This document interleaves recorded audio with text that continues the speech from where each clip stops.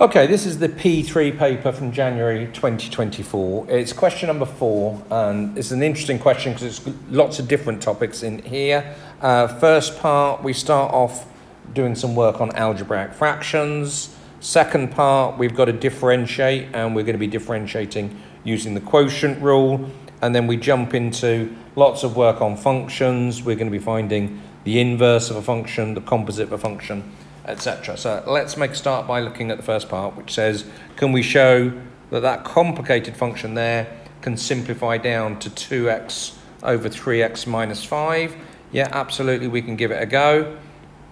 So part A, fx is given by 2x squared minus 32, all divided by 3x squared plus 7x minus 20, and then plus 8 over 3x minus 5. So when I'm looking at this fraction here, we've got to use a little bit of our common sense, a little bit of previous experience here. I'm pretty sure I know what's going to go on with this. This one's going to factorise, and actually, let's start that. If I do 2 out as a factor, which gives me x squared minus 16, I know x squared minus 16 is the difference of 2 squares. That's going to be x minus 4x plus 4.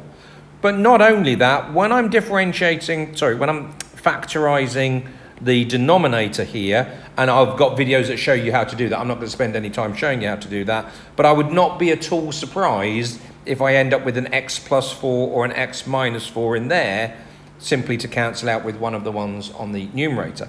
If we do factorise it, it actually factorises to 3x minus 5, x plus 4. As I say, go and have a look at some of my other videos to show you how to do that.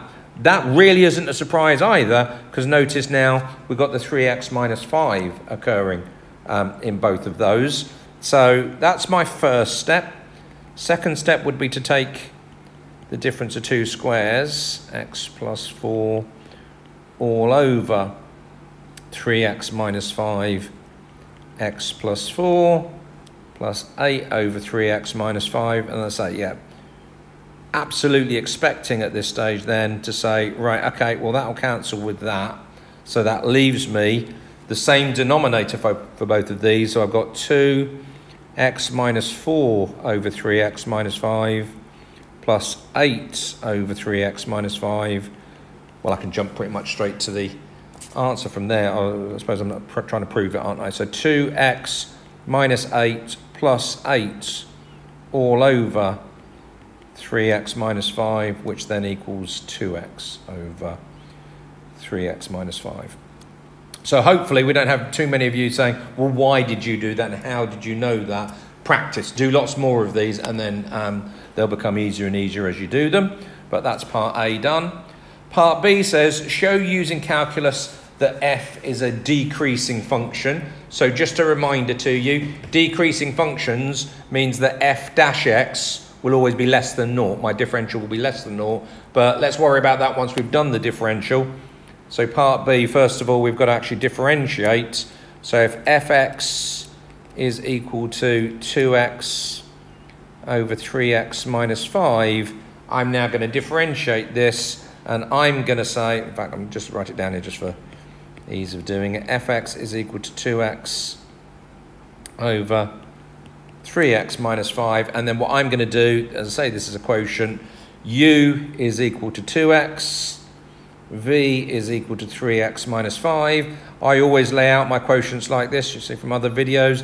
Differentiating that gives me that. Differentiating 3x minus 5 gives me that. And then f dash x is going to be v du by dx minus u dv by dx all over v squared. You may learn that in a different way, but as long as you're following the same process through, I write it down every single time. Makes it a little bit easier for me to remember what I'm doing. Then v du is those two, u dv is those two when I'm multiplying. So I'm going to get 2 lots of 3x minus 5 minus 3 lots of 2x, all divided by v squared, so all divided by 3x minus 5 squared. Just be careful about that minus when we're doing it then. So I'm going to get 6x minus 10 minus the 6x all over 3x minus 5 squared, which is then going to give me minus 10 over 3x minus 5 squared. And now because it's just minus 10, what we can now say is that this part is squared is always going to be positive or greater or equal to 0, and it can't be 0. X is greater than, oh no, it doesn't say where, sorry, X is greater than 2 on this one here. Yeah, so going back to it, so the denominator always has to be a positive, which means that this function, this f dash x, sorry, always has to be negative. So f dash x is always less than 0, therefore it is a decreasing function. So that's what we were asked to do in the first place.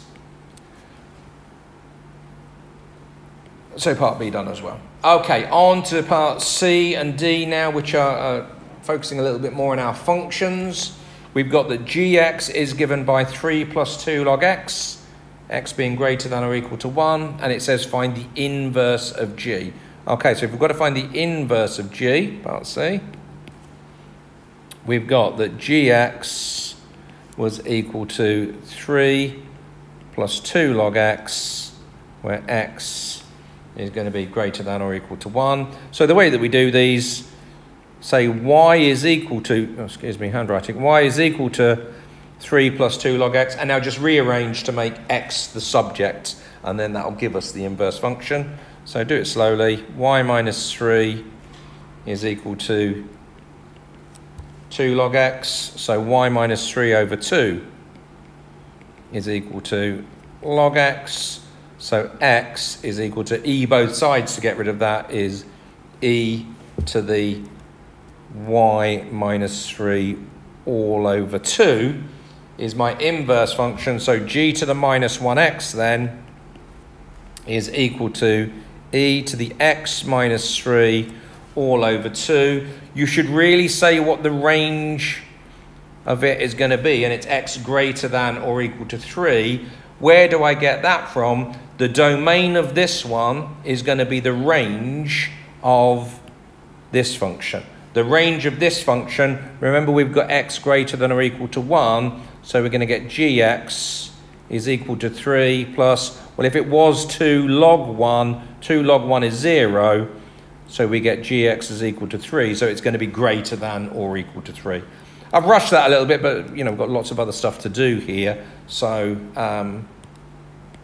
that's the inverse function. So we're finally going to finish off. It's a long video, this one.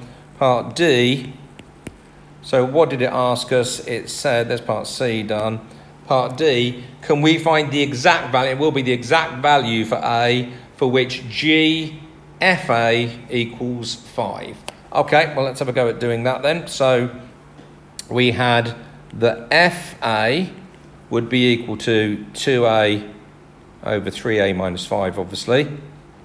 So GFA means do G with that as my input. So 3 plus 2 log, and then 2a over 3, excuse me, a minus 5. We want that to be equal to 5. Okay, so we just got to see if we can solve this. Take the 3 over, so 2 log 2a over 3a minus 5 is going to be equal to 2. Divide those out. Log 2a over 3a minus 5 is going to be equal to 1. E both sides to get rid of the log. So we're going to get 2a over 3a minus 5 is equal to e to the 1, which is e, obviously. And I'm just trying to rearrange this now to get a equals. So 2a will equal to e 3a minus 5. Multiply it out. 2a is going to be 3ae minus 5e.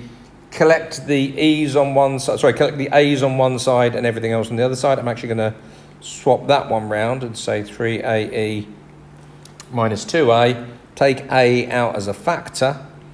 3e minus 2 is equal to 5e, and then finally drop the 3e minus 2 down, 5e over 3e minus 2, and then that's the actual answer. That's an exact value, isn't it? So the value of a that makes that true is what we just found there. And then, wow, yeah, quite a long question, lots of different parts to it, but I hope that should be good for you to revise from. Hope that all makes sense.